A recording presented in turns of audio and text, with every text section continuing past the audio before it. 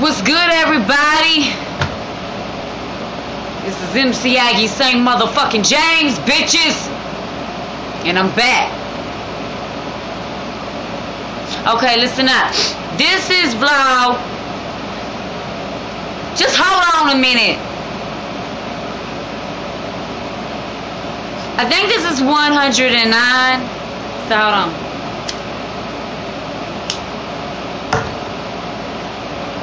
Alright, so I think my skin's looking a little funny. Like, this looks like I got a black eye or something. But anywho, I don't know. I think it's the lighting at my crib right now. I hope my hair look okay, Robert. Okay, so listen up, because this is on some serious shit. The first thing I want to discuss is this Ebola, okay? Now, I've been doing some more research on this Ebola. And I'm starting to see another picture. And I want to share it with y'all, okay? You know, I had mentioned in one of my past vlogs, it was a recent vlog, I think it was like from yesterday or the day before that, where I had mentioned that this Ebola virus could possibly be, well, I didn't say it like this, but what I was saying was, in that previous vlog, was that I wondered what else could be going on in the world that they weren't telling us about, but still yet having us focus all of our attention on this Ebola. And I hope that came out right, because I'm just really trying hard to really explain what it is I'm trying to say. Newport, y'all know.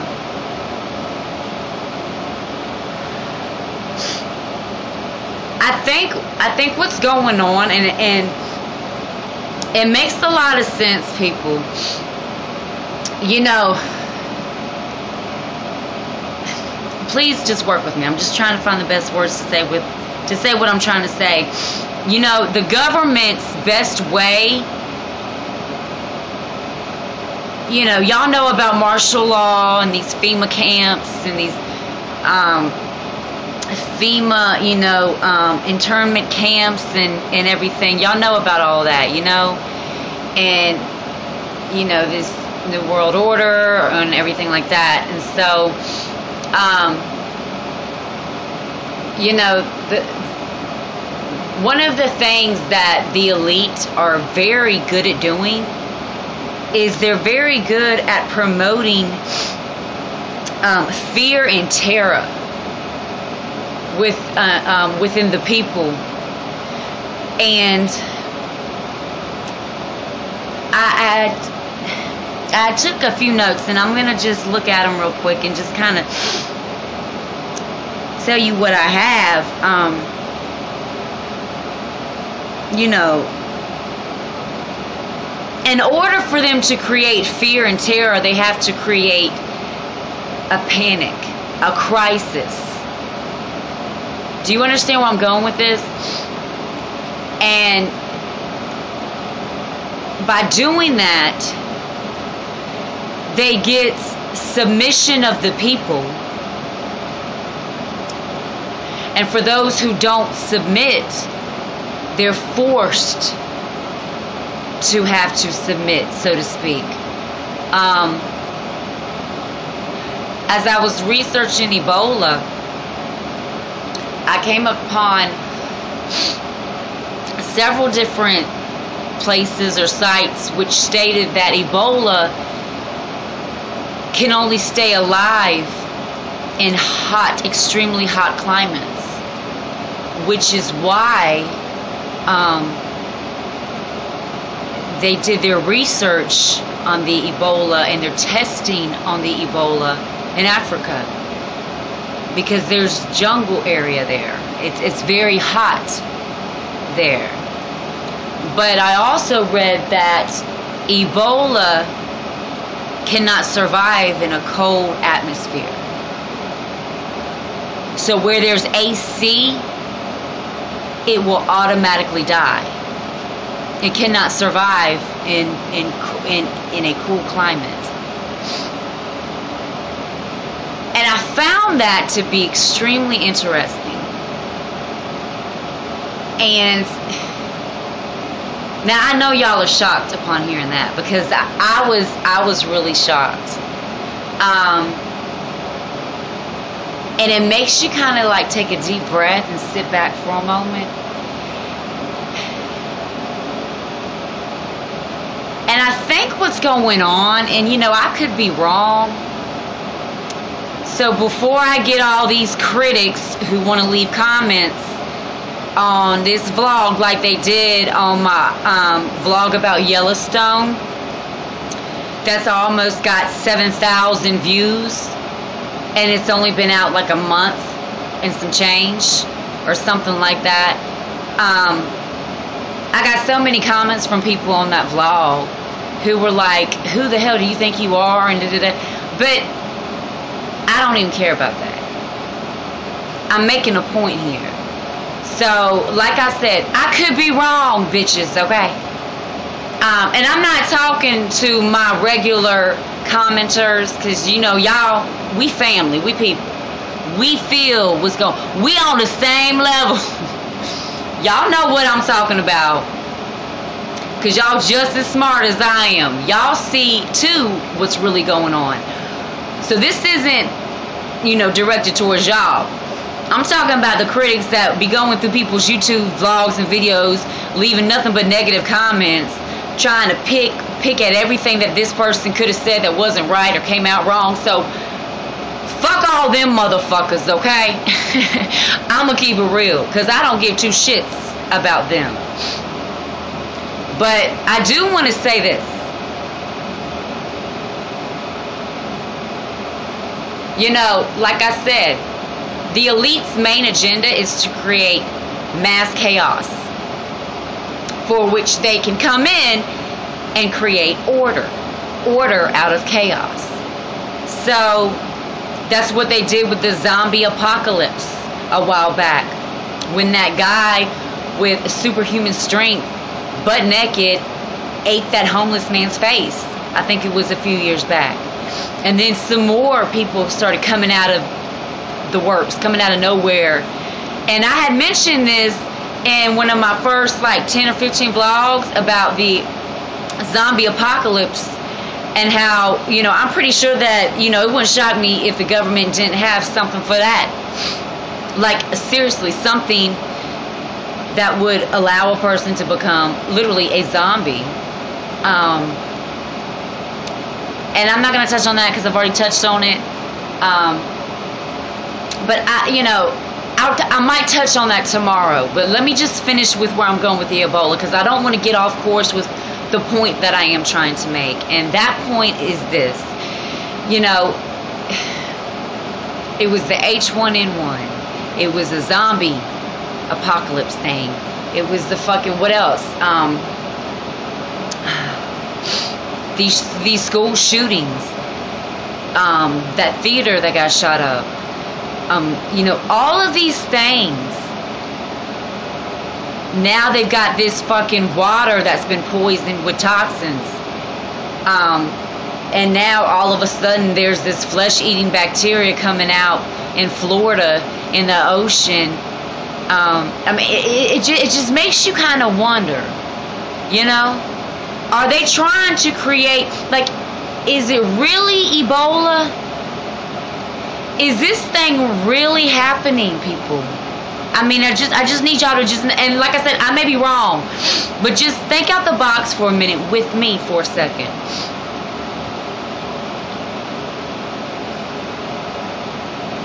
Is this thing really going on? Or is it just their way of creating mass panic and chaos for something bigger, for a bigger event? Could it be their way of trying to distract the people of this world as a whole, so that when all of our focus is on Ebola and all this pandemic possibilities and outbreaks and shit, that they just boom, a major crisis occurs.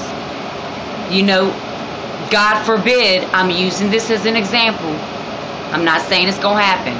Let's say something happens and the Hoover Dam breaks. Which I believe, honestly, if it ever did break, it would be purposely broken. And, you know, or, you know, New York gets bombed or some shit. I'm just saying it's a possibility, people. I'm not saying it's going to happen, okay? Damn. Like I said, I'm not talking to my family, to my commenters that I consider my family. Y'all know who y'all are. I'm talking about these other people that want to critique every motherfucking thing that you say. I'm just saying,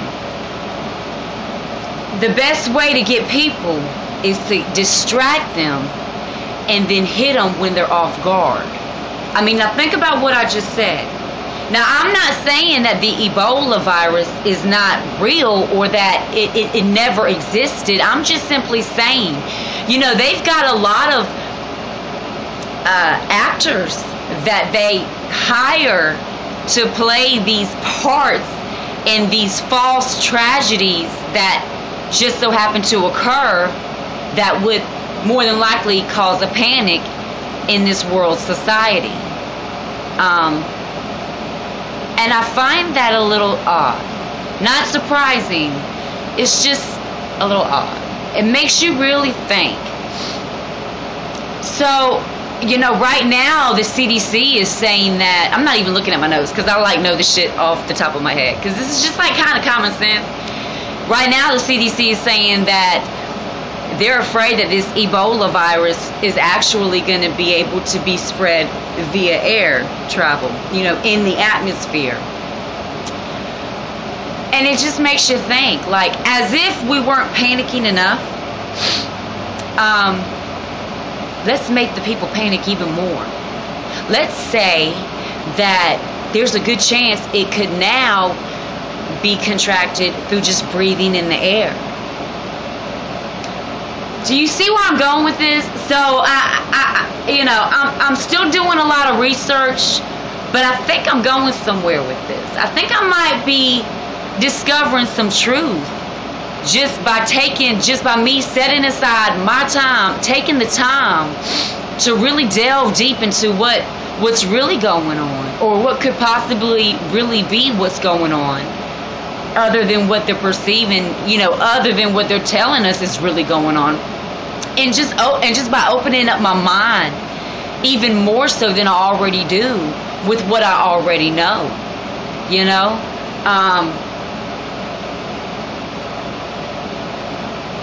So I don't know. I don't know.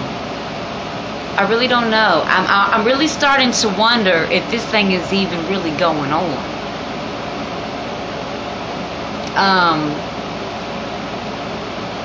I don't know.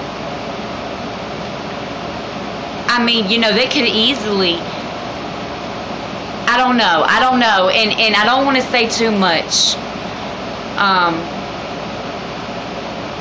without having at least some more facts, and you know, nothing I said is a fact. It's just me using my head, you know, and like I said, opening up my mind even more so than I already do on a daily basis with topics and things that have to do with the government and things like that.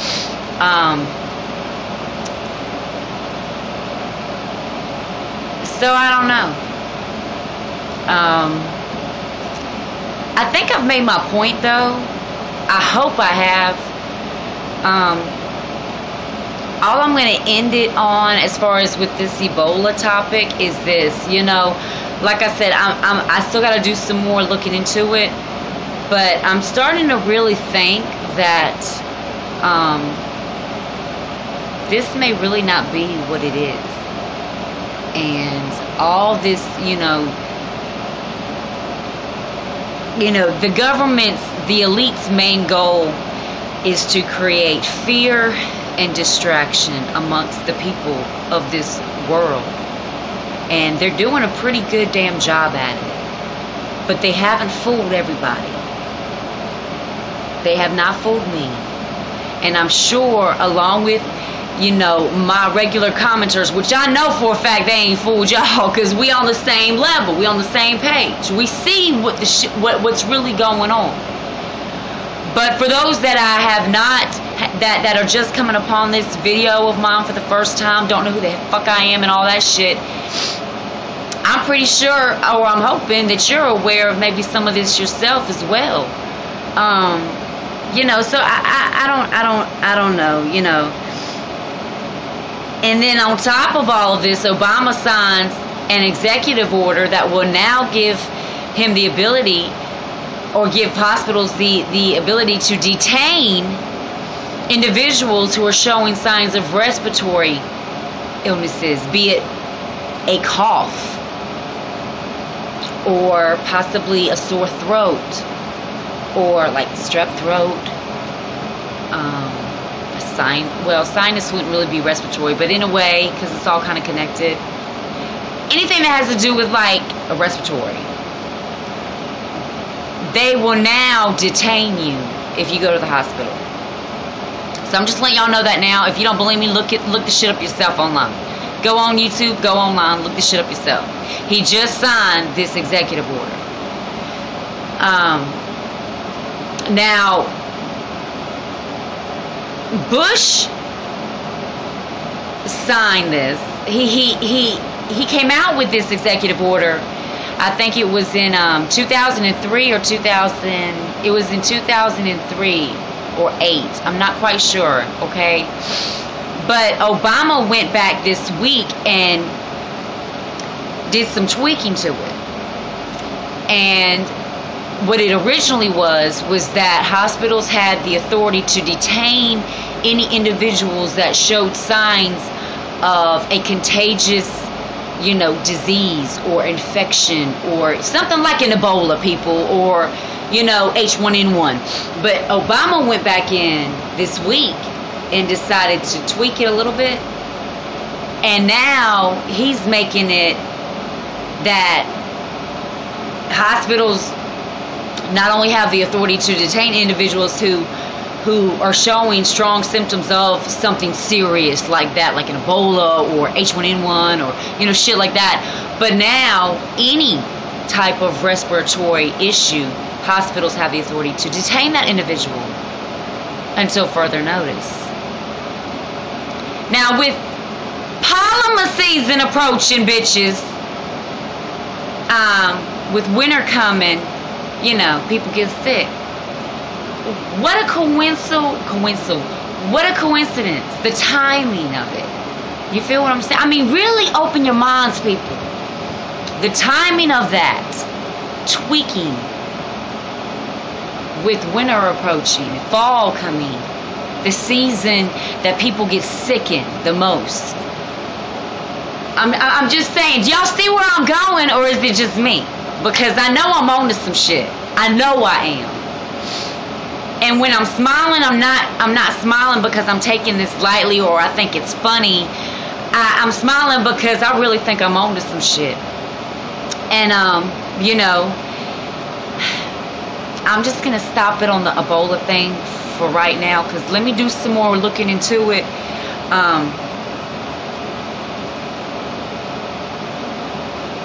But this is some crazy shit. If I'm on to some shit, this is some crazy shit. I mean, it's not shocking. You feel me? But it just really shows you how even more fucked up this government is. It's just, it becomes funny in the sense where it's so pathetic. Like, it's so fucked up. It's so tragic that people could even think up this shit. Not what I just said, but just, that people could just think of even trying to spend their entire lives to just create fear and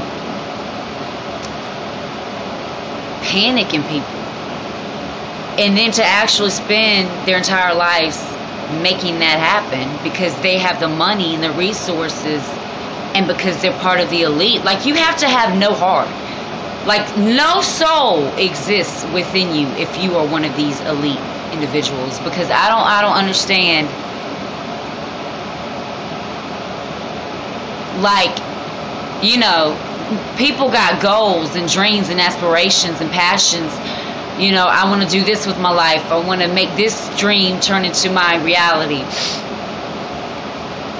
But just think of how it would be to be that person who's like, my whole agenda on this earth is to depopulate the earth, to cause pandemics, to make sick children just die, and claim there's no cure when we have the cure.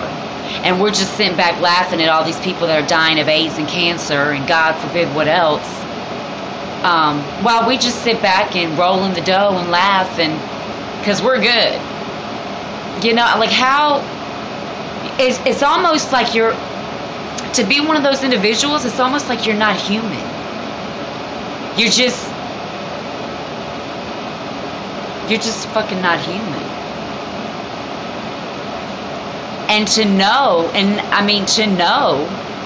for those whose eyes are wide open, to know that those individuals are the exact ones who run this world is even more frightening. Because it just is. So, I just wanted to share this with y'all, and I'm still kind of blown away by everything that I've kind of like figured out.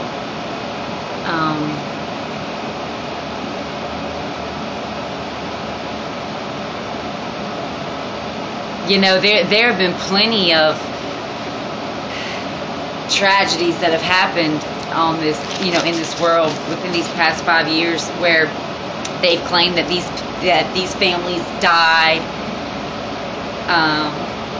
that these shooters killed off these kids, and these people died in these theaters and schools and shit, and Boston bombings and shit, only to reappear on the internet a year or 6 months down the road in a photo with them posing with their family at the beach. I mean, do you see where I'm going with this? So it's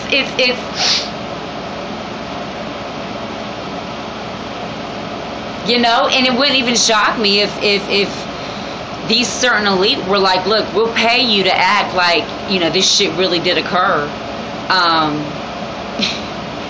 And in doing that, and agreeing to that, we will take care of you and your family when shit hits the fan. When our real agenda, you know, when the mask is finally taken off of what our real agenda is, we will cover you and your family. And y'all will not want or need for anything. All we're asking for you to do is play your role. Is play your part. So, you know, I don't know. I was going to do this vlog on something else, but I think I'm going to end it I think it's best I end it with this, you know? Just end it with what I've discovered thus far.